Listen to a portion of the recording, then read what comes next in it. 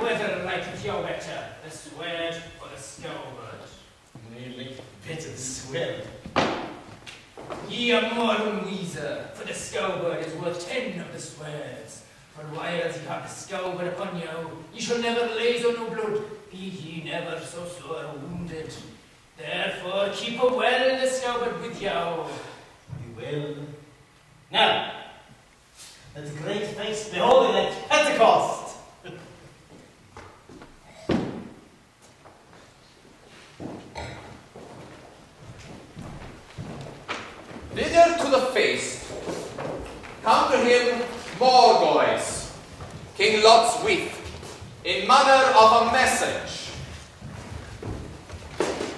He am that king's sister, on our mother Igraine, and our father Gorlois, and before his death he bare him hate.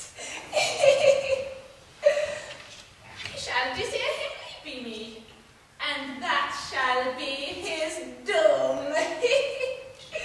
Wherefore the king cast great love unto her, and desired to lie by her, so they were agreed, and he begat upon her Mordred.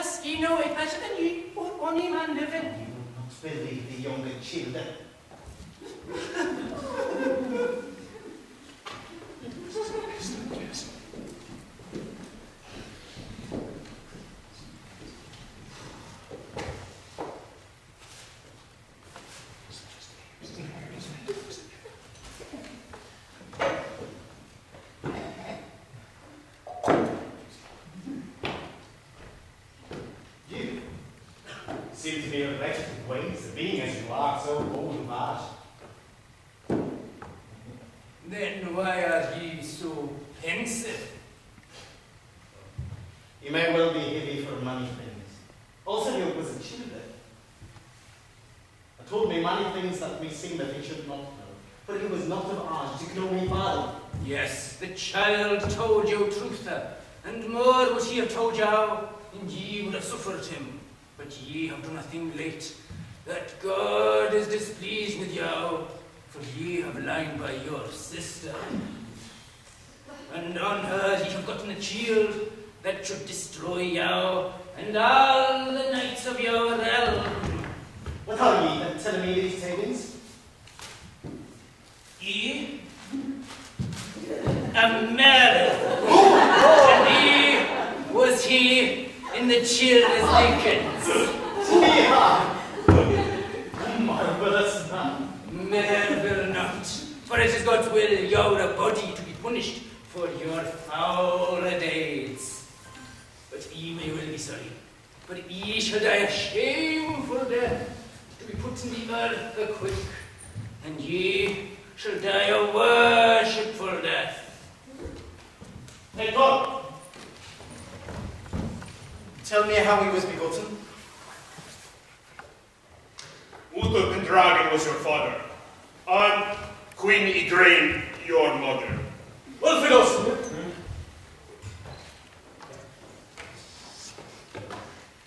tell me how he was begotten. King Uther Pendragon was your father, and Queen Igraine was your mother. You, that guy we sent for, that I might speak with her, and if she says so about herself, then will you believe it? Send for the dragon and wine.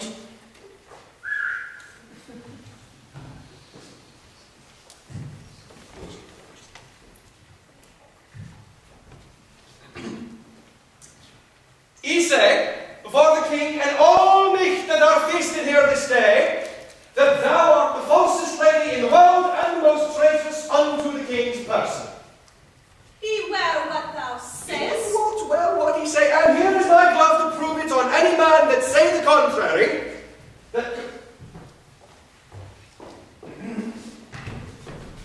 That Queen Igraine is the causer of all your great pain and great woe.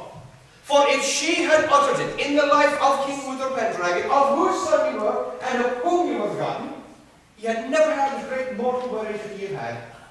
For the most part of your barons never knew whose son you were, nor of whom he was begotten. I am a woman, and may not fight. But rather than I should be dishonored, whether not some gentle man who would take my quarrel. Merlin knoweth well. And ye, Sir Orpheus, how King Uther came to me in my castle at Tintagel, in the likeness of my lord that was dead 3 hours before. And he got on me that same night at shield. And after the 18th day, King Uther wedded me. By his commandment, when the child was born, it was delivered unto Merlin, and nourished by him, and I never saw the child again, nor what not was what is his name. Merlin is more to blame than ye. Will I wed?